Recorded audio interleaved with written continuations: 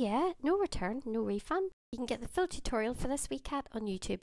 So I talked about in my other video that if a customer isn't happy with their order, I'm happy enough to go ahead and refund that order. It doesn't stop people from chancing their arm now and again. A few years ago, I was asked to make a christening cake topper, and I wanted this to be really special because it's for a wee baby's christening. So I made a personalised figure of the wee baby and sent it off, only for the customer to send me. I must have got like 3 or 4 messages in a row. The head's too big, the topper's too small, doesn't look right, it looks creepy, I'm not using this, you're a complete joke. She was not happy, and I was horrified, thinking I'd ruined this wee baby's christening. So of course I apologised and sent through a refund straight away. A week or so goes by, and what do I see on social media? Her finished cake with my cake topper, my refunded cake topper.